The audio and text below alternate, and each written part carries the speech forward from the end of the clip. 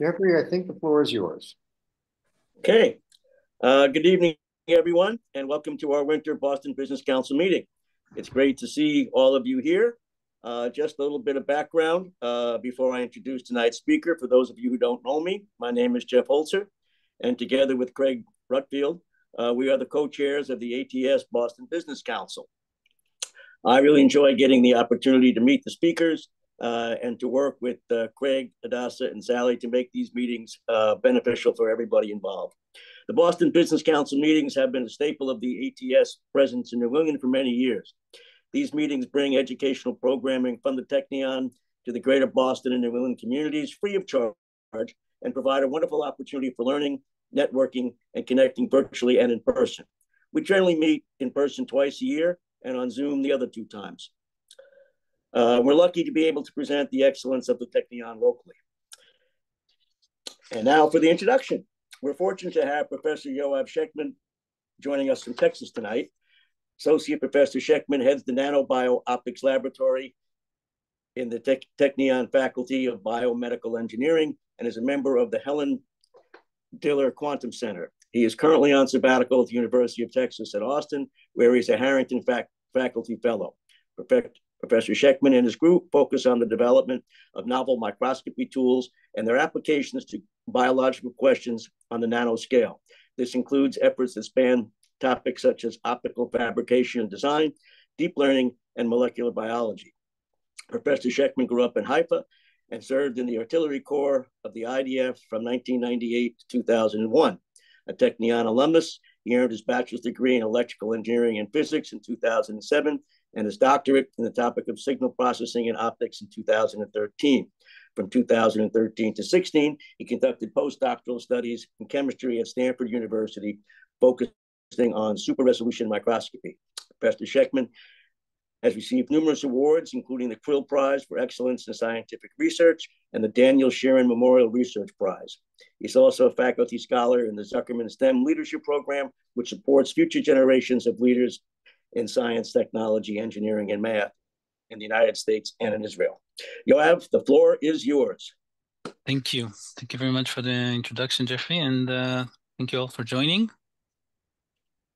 It's really my pleasure to present my work and also a bit about myself in the context of the Technion and a bit beyond. So the title of my presentation, I have a few titles. I couldn't choose, so I kept all of them. It's Novel Computational Microscopy, or How and Why to Ruin a Perfectly Good Microscope. This is usually my technical titles for technical talks. Or in this case, Who I Am, What I Do, and Why I Do It, which is what I was asked actually to talk to you about. So let's go. So a bit about myself. So I was born and raised in Haifa, Israel. This is this little blonde guy here in the center. That's me with my sisters. Both my parents are professors. My mom is in the education business, and my father is a professor of material engineering. He's pretty famous as far as scientists go. Around the time I looked like this, he discovered quasicrystals and went on to win a Nobel Prize 30 years later. I served in the artillery for 3 years. And in my spare time, I play the guitar. This is me. This guy is Shem Tov Levi, he's a famous Israeli musician. So this is what I would really do if I weren't doing this. Now about my academic path. So in 2002, I started my studies at the Technion.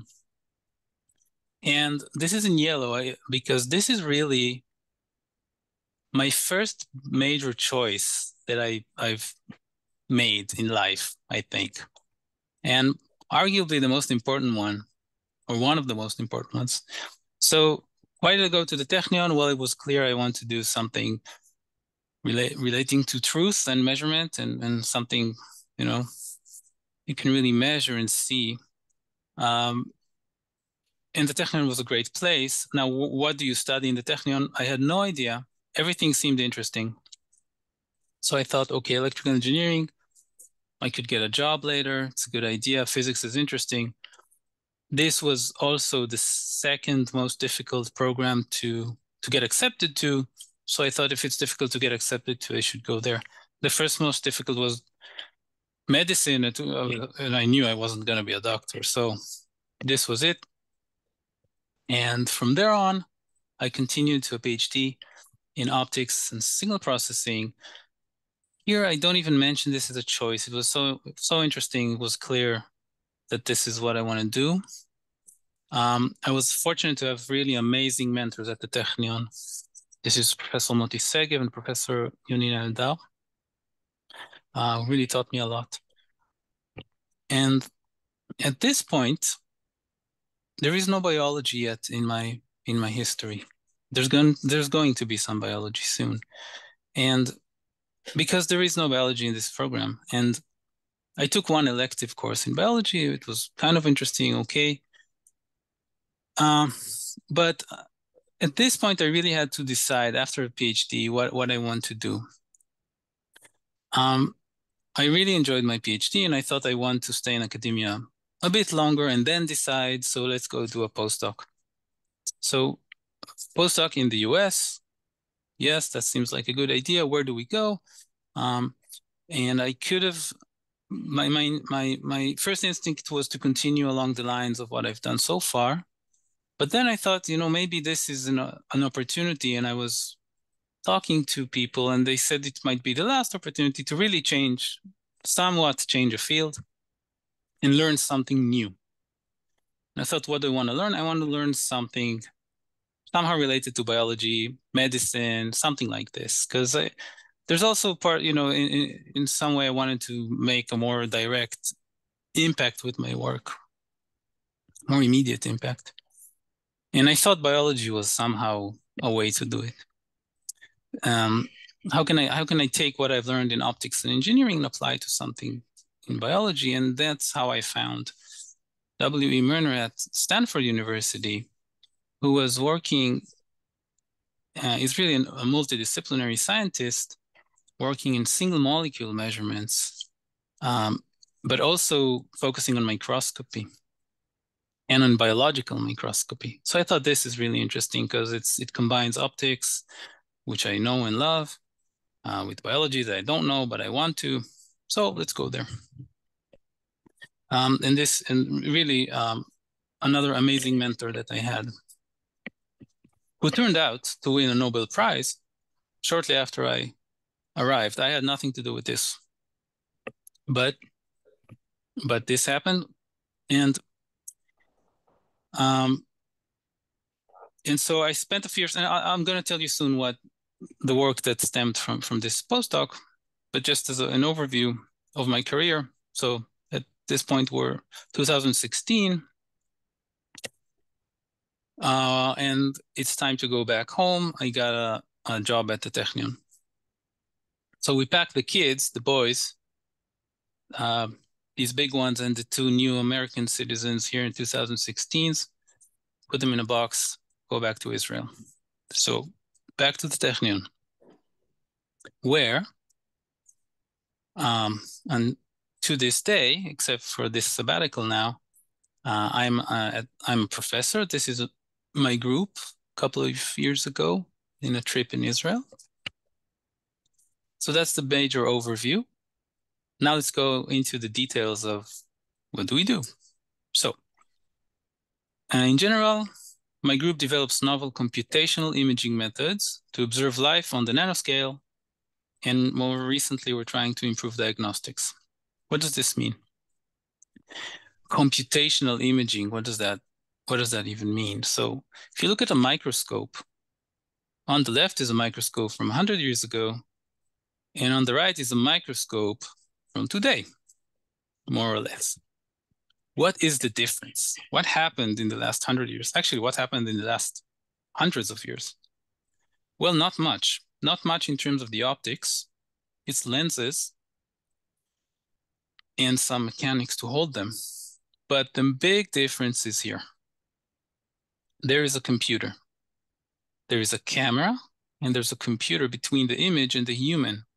if 100 years ago you had to look here in the eyepiece and see whatever you're looking at, and then draw it in a notebook to share with your fellow scientists, now you just take an image, you have it on your computer. And this is where the magic can happen, because you don't have to take just a standard image. You can take a distorted image, and if you have the processing power in the computer to analyze this, you can extract all kinds of information that a standard microscope does not give you. And I will show you examples.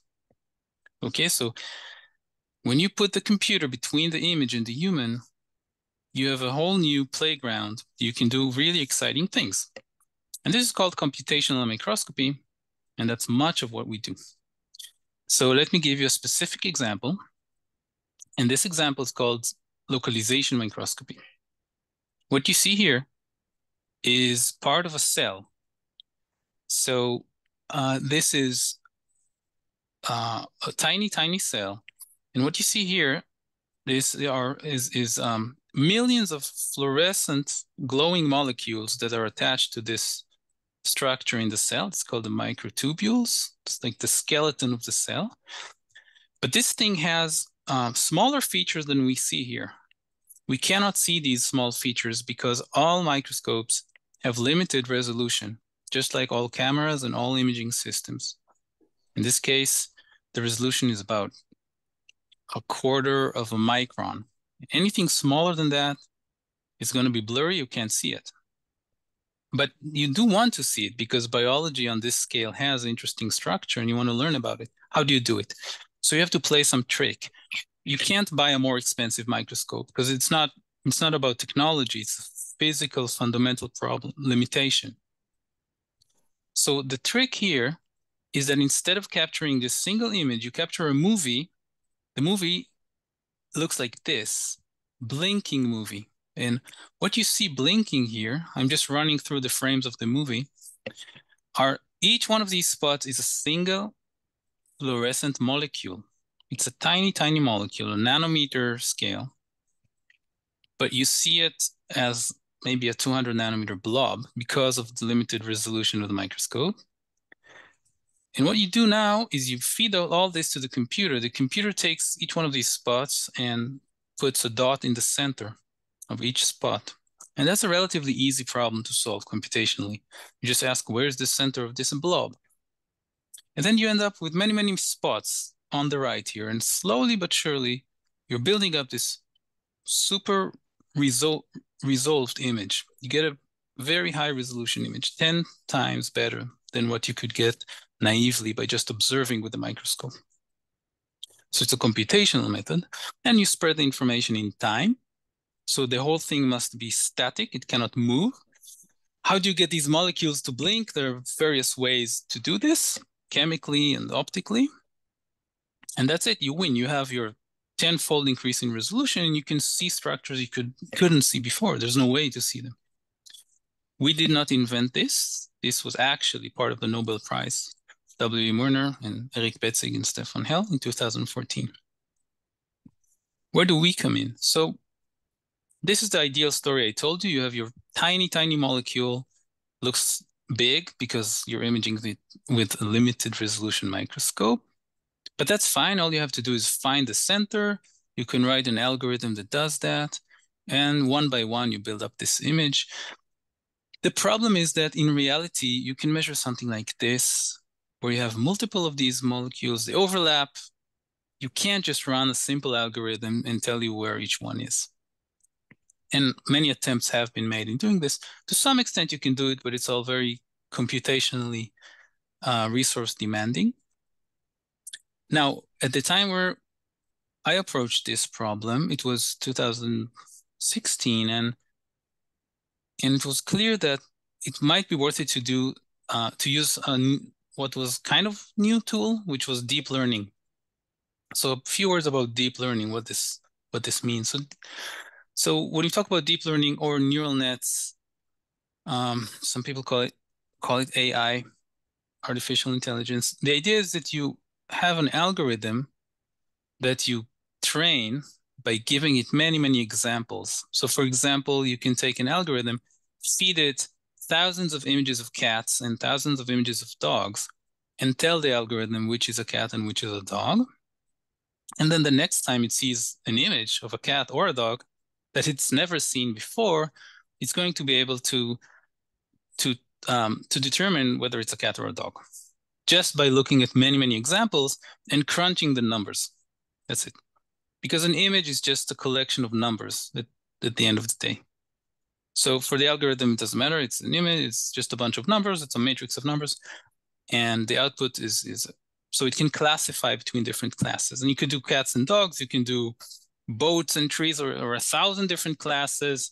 You can do, of course, optical character recognition and so on.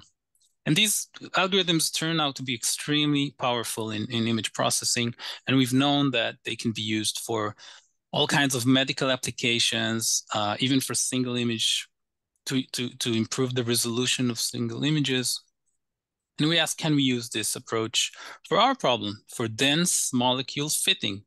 Seems simple, and actually does work very well. So that's our first work in this field of combining super resolution with deep learning.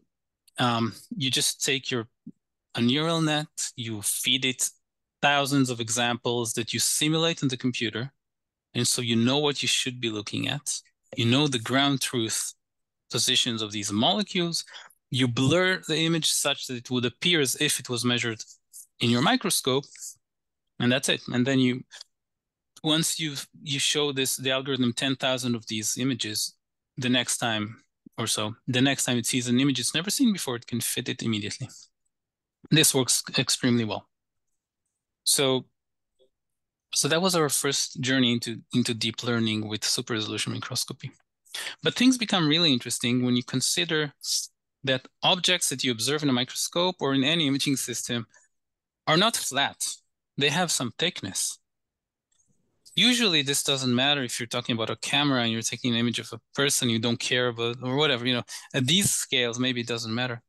Although I'm going to show you at the end some examples where that does matter. But in microscopy, for example, if you consider one of these molecules that was blinking, for example, or any point that you're trying to look at, what you see here is a model of a microscope. And when the point is in focus, then in the camera, you see a nice little point. But when it goes out of the focal plane, you see a blur, as you can see here.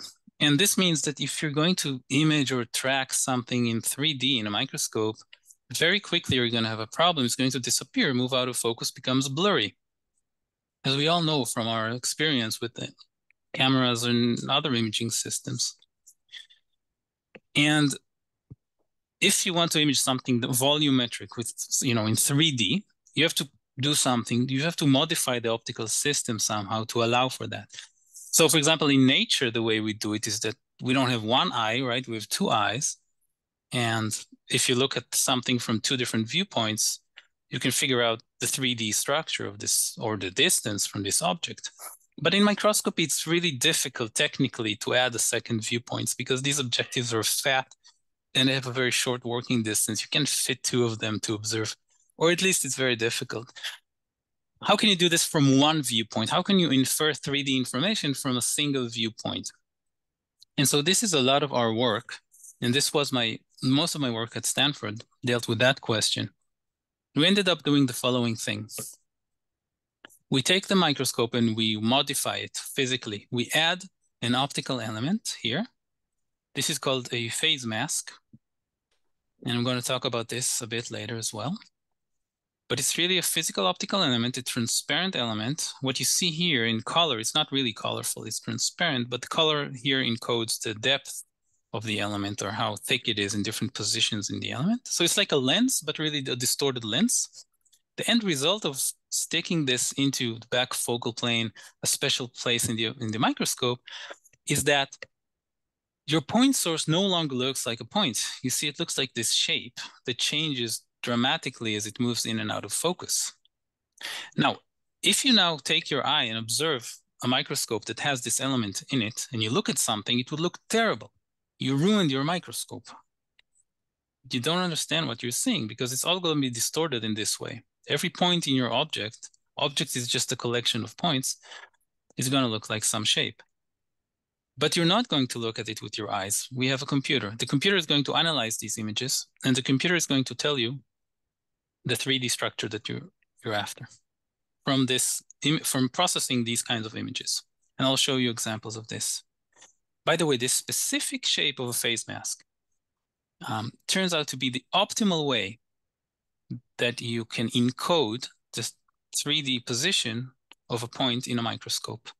You could stick any kind of distorted lens here, but if you put this one, then for a given amount of photons that your emitter emits, you're going to have the highest precision in determining where it is. You achieve this by solving some optimization problem. So this is what a phase mask can look like. It's just a piece of glass or quartz that you etch at different thicknesses with technology that's similar to how they do in the semiconductor industry with photolithography. Or you can take something that looks like a monitor, a very tiny monitor that controls the optical phase in each pixel. And then you can program it. And each of these have their own advantages and disadvantages. Anyway, once you've done this, you can start looking at things. And so let me show you what things look like. So this is a normal biological mammalian cell, but you see it has red spots inside. And the red spots are the telomeres. These are the edges of the chromosomes. And they are labeled with fluorescent molecules. So you see it in red overlaid on this image. If you just observe this cell in a microscope, you see these telomeres. They appear like dots. They're tiny, so that's why they appear like dots. And they move around. And they move around because the cell is alive and DNA is wiggling and it's all a big mess and it's moving around. And many people care about this motion. But the point here is that you see some of these are in focus and some are really out of focus. They become like these big circles, but they're not really big circles. They just appear out of focus. Some of them are practically invisible. So if you want to capture the dynamics of this whole thing, you can put in our phase mask, this tetrapod phase mask. And then now you see each one of these spots, it's the same cell. Each one of them became this strange shape. And each one is a different shape because it's in a different depth. And the shape changes as the point moves to different depths. So here on the bottom movie, you get all the dynamics you want. It's all in there. The information on the position of each one of the telomeres in this case is in this movie. Now you have this analysis problem where you have to figure out what's going on. You have to build an algorithm that's going to convert from this to 3D positions in time. And that's really difficult. If the 2D problem was difficult, then the 3D problem here is more difficult because now the shapes of each one of these are not even the same. It's different shapes that they overlap. Again, so how do you make sense of this? So again, we trained Elias, my PhD student, trained a neural net again. Now it receives these kind of images, simulated images of just random positions of points, how they would appear in our system, and it outputs the 3D volume of where they are, where each point is. And that works pretty well. So this is one of the, this is a cell with its telomeres labeled. And here are the reconstructions. These little oval shapes are the actual positions where the telomeres are. And in green is where we think they are, and we got it pretty well. And next I'll show you how we improved it further. But before that, remember our blinking movie of molecules that gave us a super resolved image of the cytoskeleton of the cell? That was a flat sample, but now we have a volumetric, a thick sample, and these are molecules blinking. Each shape here is a molecule in a different depth. So if we're going to if we're going to run this through our network and gather all the little localizations in 3D, we're going to build up an image in 3D. And that's exactly what we get. So if you take this movie and build an image out of it, then you get this three-dimensional structure. So this is mitochondria in cells. So at super resolution, sub-wavelength resolution. So again, you only have a 2D image, but you encoded 3D information in it. And you take a movie, computationally reconstruct 3D shapes. Now the question is, maybe I told you previously that you could use any phase mask or any distorted optical element in the path of your microscope and encode, and you get some kind of shape. Are we using the best possible shape for our task? Or maybe we should be using a different phase mask. And if so, which one? I mean, how do we design the optimal one? And this turns out to be an easy question to ask, but very difficult to answer. And I don't know of an optimization problem that would solve it. So we ended up to answer it, we did. To answer this, we did a very interesting thing, I think, which was to let the neural net that deciphers all of this information also tell us how it would like the information to be encoded. So while we are teaching this neural net to infer 3D positions, we are allowing it to change. It's all done in simulation. So we are allowing it to change the way the phase mask in this imaging system, in the model. And this is what happens if you let the neural net tell you what phase mask it would like to have, such that the reconstruction is best. Then slowly over the iterations, it learns this shape of a phase mask. And here on the right, you can see what happens to a point source in different depth positions given this phase mask, how it would appear. And that's it. And now we got our answer from the neural net, what it would like us to do as the optics people, such that the network does the best job it can. And so if you compare what you measure with the old tetrapod mask and with this new hummus mask, and the reason I call it a hummus mask is because this thing really looks like a hummus plate. So it's an informal name. Anyway, if you now count how many telomeres you can find much more here. So this was a good idea. So that we let the neural net tell us what we should do experimentally, we follow it, and it works. Okay. As a final kind of technical thing we can do with our phase masks, I want to mention another degree of freedom, which is color. All of the cameras we use in microscopy are grayscale cameras. They're black and white cameras.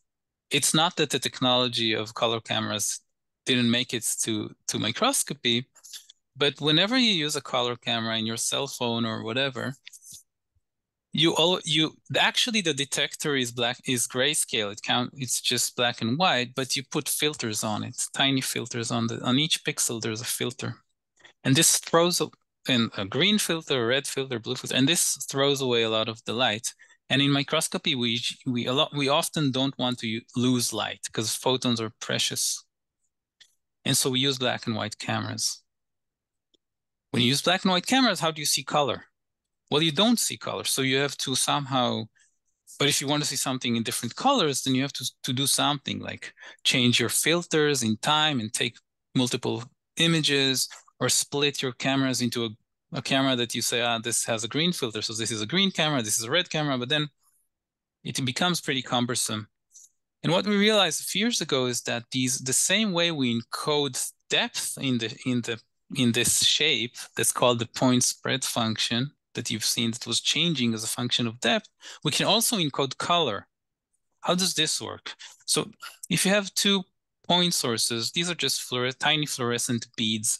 One is green and one is red, but we don't know which is which because we're using a black and white camera. But if you place this mask, this specific mask, and of course it's more general than this, as you'll see, but if you place this mask in the path and you look through the microscope, this is what you see. And this is incredible because there's no computation. The optics does this, okay? You look with your eye and you see the word red in the microscope, even before any computer. So what we're doing here is we're distorting light in a very, very specific way. such that red point becomes the word red, and a green point becomes the word green at the same time using a single optical element. So this is really a strong degree of freedom. Now, this is a cool demonstration, maybe. It's not useful for anything other than that, but it shows that it works. And so, but now we can really track objects in 3D in multiple colors on the same optical channel. And I can tell you from this movie, for example, that this diffusing little particle is green, whereas all the others are red. And I know this because it's diagonal. And I also know its 3D position because of the exact shape that it creates. So that's the kind of degrees of freedom we have.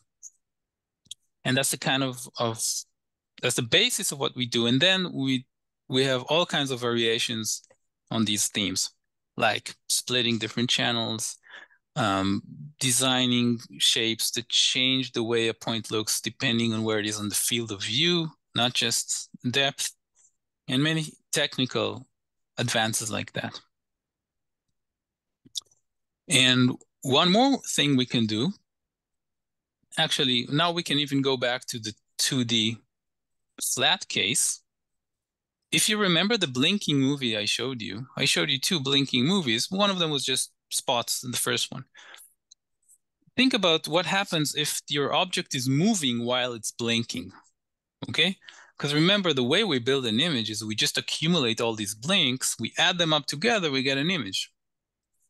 So if the object was moving while it was blinking, that would be a major problem because now you add up different points, but they're in different times and they were in different positions. So you're gonna end up with some blur, one big blur. And so the real holy grail in this super resolution business is to do dynamics. How do you get super resolution without paying the cost that your object has to be static? And by static, it could mean a few minutes. So your cell cannot move at all for a few minutes. Now cells move.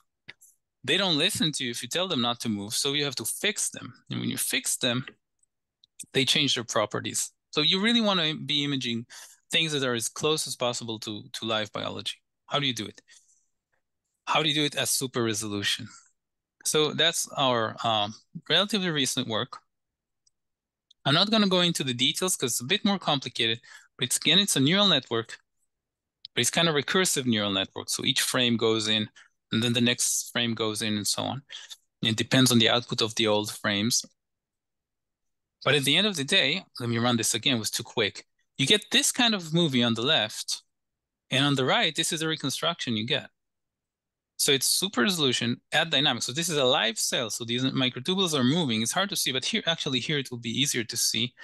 This is mitochondria, again, moving. It's from this kind of blinking movie, you get this kind of super resolved movie. So video to video at super resolution. This was the work of Alon Sagi, my PhD student, collaborators from Germany.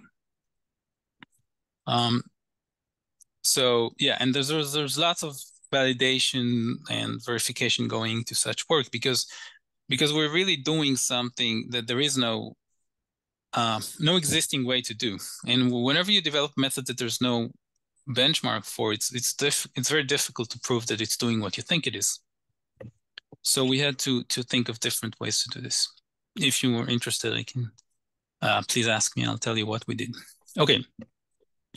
So as we are maturing as a group, we are looking more and more into real world applications. So this is fun. You know, we're developing these imaging systems, doing crazy things with photons, but what is this really good for? So let me show you some beyond basic biology that I won't actually mention a lot, which we do. Let me show you some real world applications. So here's one topic that we became interested in recently. And this is called optical mapping of DNA. So the story is this. You have DNA. How do you have DNA? Like you take from a human sample or from some environmental sample, bacterial sample, you get DNA. You stretch DNAs are just long molecules. You stretch them on glass. In this case, it's inside nanochannels. And then what you do, if you just observe this now, DNA on a nanochannel, you see nothing because it's tiny and there's not much to see. If you take fluorescent molecules that are attached to specific molecules, other molecules that bind, they attach to specific points in the DNA. Wherever you have, DNA has 4 letters, different nucleic acids. They're called G, C, T, and A. So we're in our DNA in our body is about a 2 billion long such sequence in each one of our cells. If you look, if you take the right molecules that attached fluorescent molecules, they bind to every place where you have a specific subsequence in your DNA, like wherever you have CTTAG, or wherever you have whatever, some other sequence.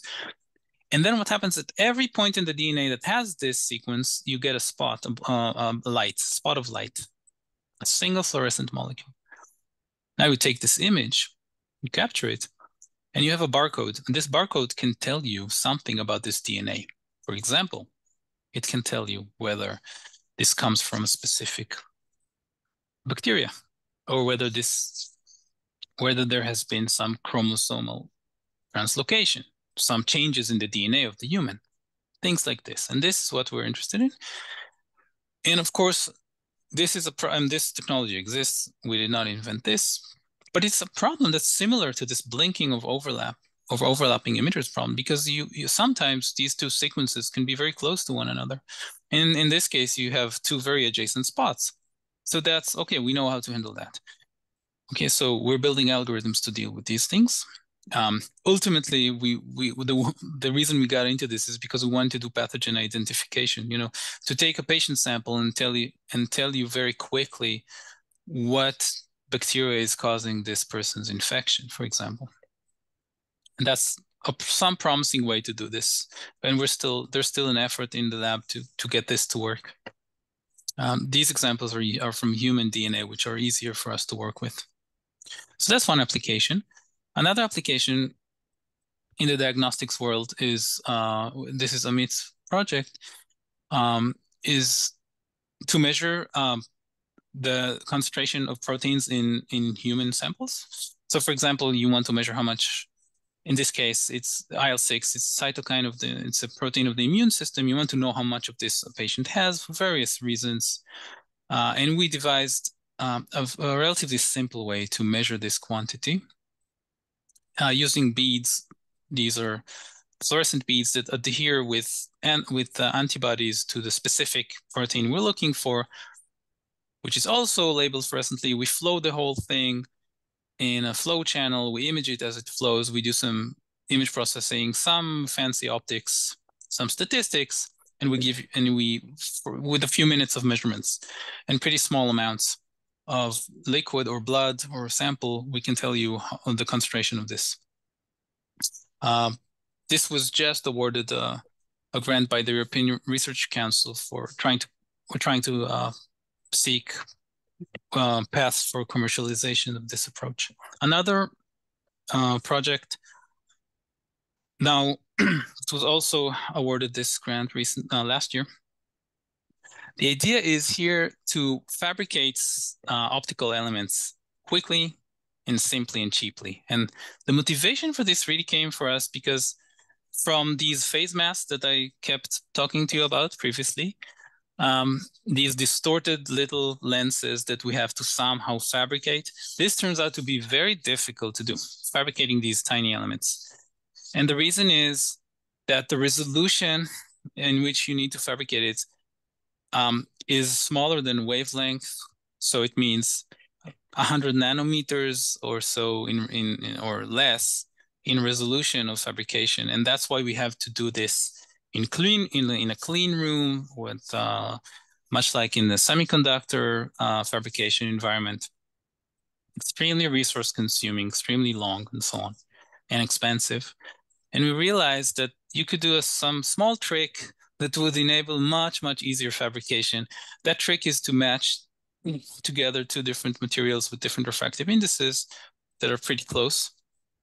And that allows you to scale everything up. Once you scale everything up, you have an element on the right that's much thicker than what you had before. And you can actually just 3D print it with existing 3D printers, which simplifies things by orders of magnitude. So we're fabricating these elements now. It looks like this. For all kinds of purposes. This is one of our phase masks, but we also do kind of vortex beams for various reasons. But we also did lens arrays and gratings and so on. So it's really a general solution, and we're seeking interesting applications for this as well. Finally, we talked about microscopy a lot, but if you think about optics, the nice thing about optics is it's pretty uniform across scales. It's the same equations. So what this means is that whatever works in a microscope should also work in larger scales. What about a telescope, for example? Nadav likes to build crazy optical systems. And he said, let's see if this thing works in a telescope. He took a telescope, he modified it, he added this phase mask inside. And what you see here is my car. I'm driving it here. Nadav is taking this image with a telescope. And you see this image is distorted. So just like we distort images of single molecules so that we can tell the distance or the depth of the molecule, we distort the image of the car. Oops. And And as it's going with some relatively simple computational analysis, you can determine the distance from the car from a single viewpoint. Okay, so this is a telescope that gives you an image. The image is a bit distorted, but it tells you how far away the object is. And there's no laser, there's no LiDAR, there's no stereo, no two cameras, a single camera, just by this additional optical element. So just to show you a bit about, Nadav did a seminar a few days ago, so I have a few cool images to show you. So this is the kind of stuff we were building. Nadav was building. This is a stick with two lights on it because we had to calibrate our telescope. So I was walking around for a kilometer holding a stick, and then he was measuring my distance. This is what such an experiment looks like. So just to show you, we're pretty versatile. We also step out of the lab. We're doing interdisciplinary stuff. This was the first version of this stick. It's just two cell phones with the lights on. Okay, so that's just a bit of fun that we're having. So this is pretty much all about my work. And I'll be happy to take questions. Before that, I just want to share with you some of the things that are going on in the Technion at this, given the situation now in the war. So 2,500 students approximately were recruited. This is a huge number, and Technion has to and does accommodate for that in various ways. First of all, this semester was postponed by a few extra weeks relative to other universities, and the whole school, all schools in Israel were postponed. So there's that. There's financial benefits that are given to reservists, like money, dorm, a rent waiver, and so on. And really, there's the whole Technion is recruited for this, and is doing a pretty impressive job, in my opinion. And of course, we all ask ourselves, okay, well, what can we all do? I have a very simple answer to that, but it's my personal opinion. My personal opinion is this: we keep doing what we do best. We do more and better. Because Israel is in a hard time now. It's going to be some harder times. And I think the Technion plays a key role in making sure that we're going to have the strong economy that we need. We need these engineers for the short term, for the long term, the entrepreneurs, all of this. Keep doing this, keep doing the research. If there's no funds, if there's less funds in Israel, we go for the European grants and so on. So we all have to work a bit harder, but that's the only way out. Okay, with that, I'd like to thank you. This is the group. Thank you for listening, and I'm happy to take questions.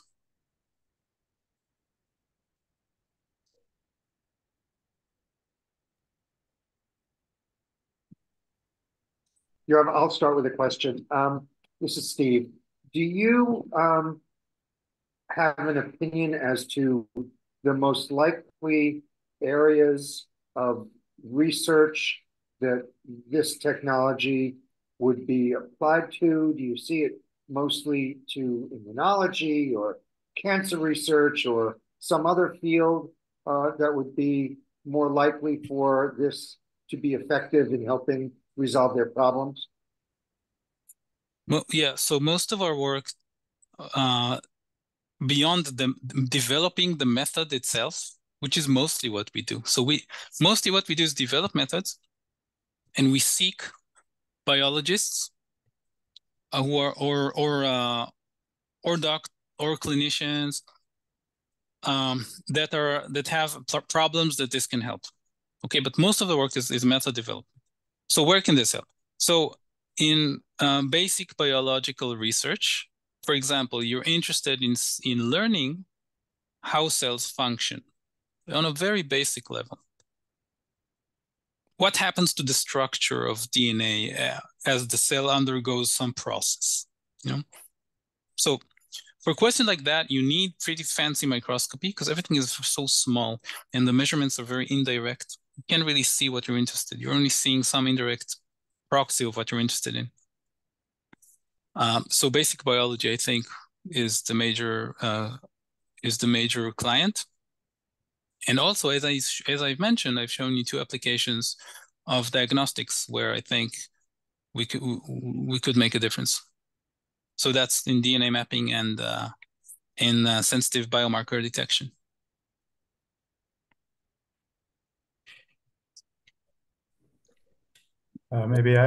If I can ask a question, this is Baruch Tico. Thank you for that wonderful work, Yoav.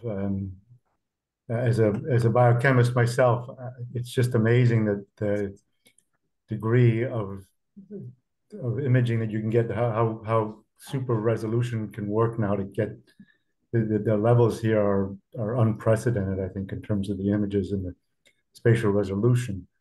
But from the way I think about it, we're now at the point where you're using labels to identify the cells, and at lower resolution, we never really thought about what the label size itself is, or whether that's affecting it. But now you're at a resolution size where you're actually not quite labeling the cell; you're labeling a label's distance away.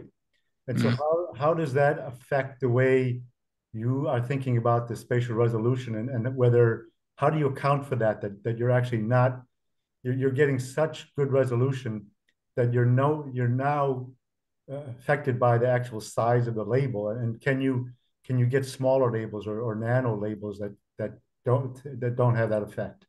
Yeah, so that's a great question. We are 1 order of magnitude away from this problem, because we are still in the 50 nanometer regime or so. But your question is extremely valid, because nowadays people are developing methods to measure things on the nanometer resolution. So then it really is a problem, because then, yeah, you're imaging the label. The label has a linker. The linker is 20 nanometers away. What are you even imaging? In our case, we're still not really at this problem. Sometimes we see this. For example, so for example, if you think of a microtubule and then you have linkers all around it, and you measure the 3D structure, then you get the diameter that you measure is not the diameter of the microtubule, it's the diameter of the microtubule plus your linker. And so you have to somehow know what the length of the linker is, and then you account for it. For example, that's something that you do have to account for. In most of our application, we're not at this exquisite single nanometer level resolution that we really worry about this. But we do have to, like, if you would use a probe that's 200 nanometers, yeah, that's way too big. We can't do that. So we use single molecules, and we are an order of magnitude away from this problem still. Okay. Yeah, if I can ask another question, then you talked about biomarkers and quantification. So, but you're now functioning at a level where the reference standards aren't really established. So when you want to make an absolute count of something, yeah, I know you can do relative, but if you want to make an absolute count of a biomarker or some other aspect of the cell, even mitochondria, how will you establish what the reference standards are in order to be able to make absolute counts, or is that important to you? Well, for example, if you, yeah, when there is no reference, then there is no reference. So if we are trying to measure something that there is an existing measurement for, but this measurement is expensive and time consuming, then we can compare to that. If we do have an absolute measurement of some protein that, you know, at the end, in a lab result, you get a number, right? This and this picograms per milliliter. So if there is a way to measure it, we can always benchmark to that. If not, then sometimes there is the important parameter is the change. You know, if you monitor some protein and you see an increase, maybe that's as in itself is interesting, and that's the relative part that you mentioned. Yes. So when we have a reference, we can compare to something. When we don't, we don't. Very good. If I can ask one more. So when you get to the lower resolutions where you need these nanobodies or smaller, much smaller probes, yeah, does the Technion have the capability of making that, or is that something that Technion is working towards at this point? Well, we buy our fluorophores from commercial companies. We don't develop the fluorophores themselves. Okay. At least that's my group.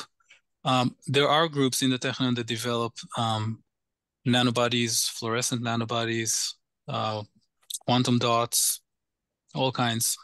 Yeah. Okay. All right. Tada. בבקשה.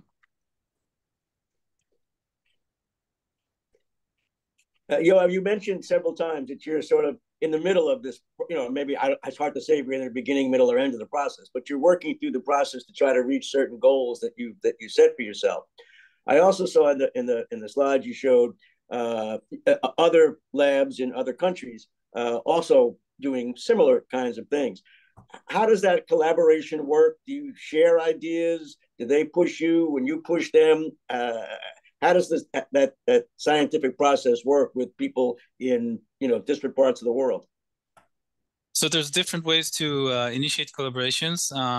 Each one is a pretty unique story, but in general, from my experience, a successful collaboration is when you it's synergetic, right? So you collaborate with groups who do things that you don't do, and you can learn from them. They can learn from you, and you don't, you know, you have completing capabilities. For example, with the group in Germany that I've shown, they had live cell data of blinking molecules in live cells. Blinking molecules in live cells is not trivial for us, but they do it all the time. So they had the data. We have the way to analyze this data. And we learned, and we met and we talked and we said, hey, let's do this together. So that's one example. Various groups around the world have asked us to send them these diffractive optical elements that we 3D print. And because they need an optical element, it's too expensive or whatever, complicated for them to do it. We send them. So it's always some complementary thing. We don't really collaborate with groups who are really doing what we do, because that kind of collaboration does make sense usually.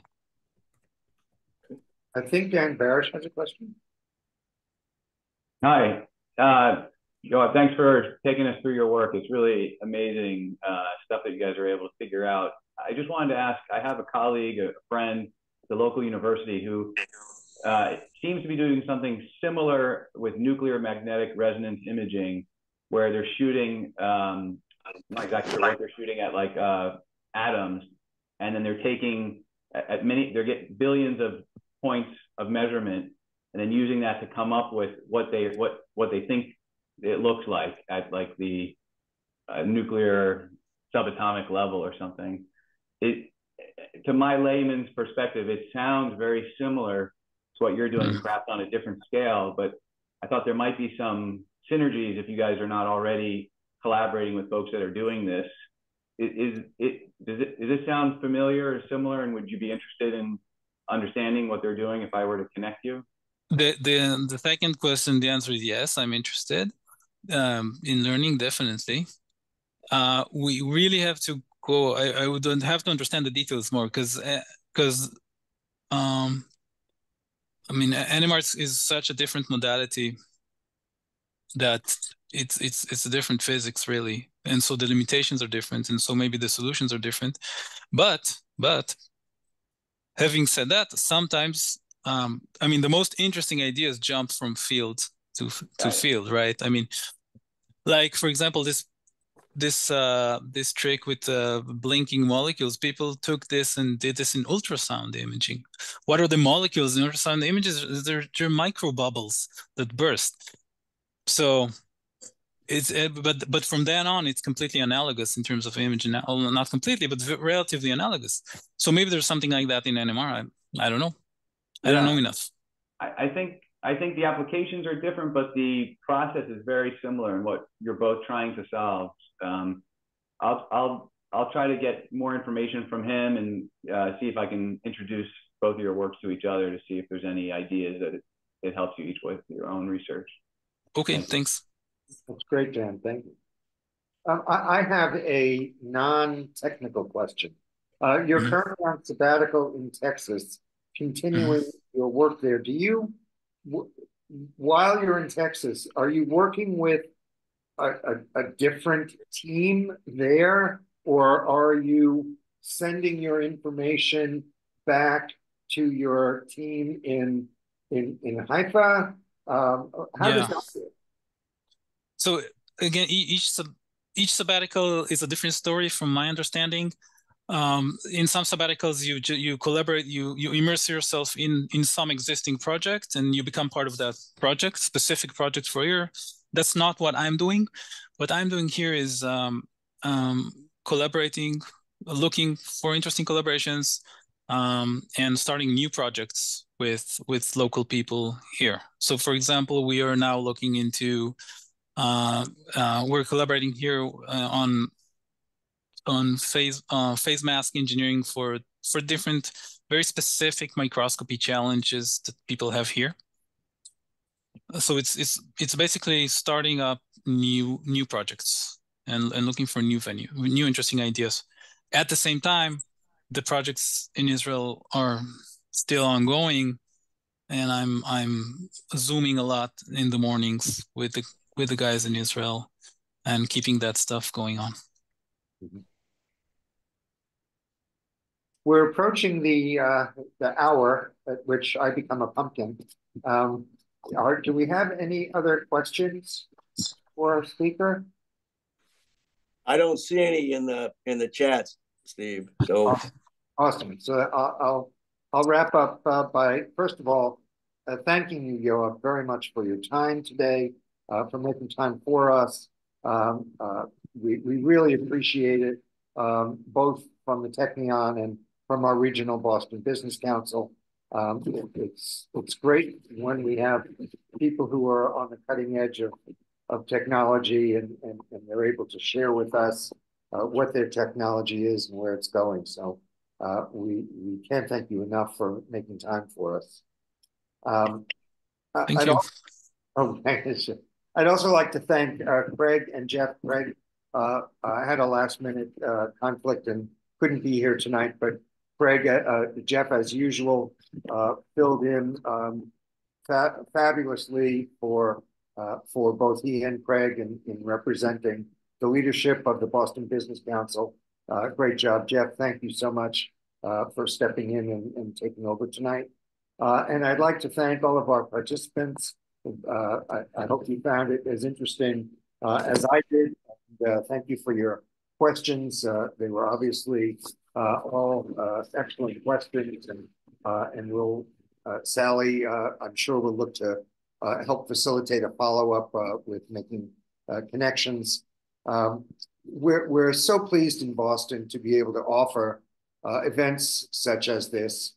We don't have our next event fully scheduled yet, but we anticipate that it will be sometime this spring. So look for notices from us when we have able to iron out the details of our next speaker and the timing of when we will look to share that speaker with you. That said, thank you all for being here.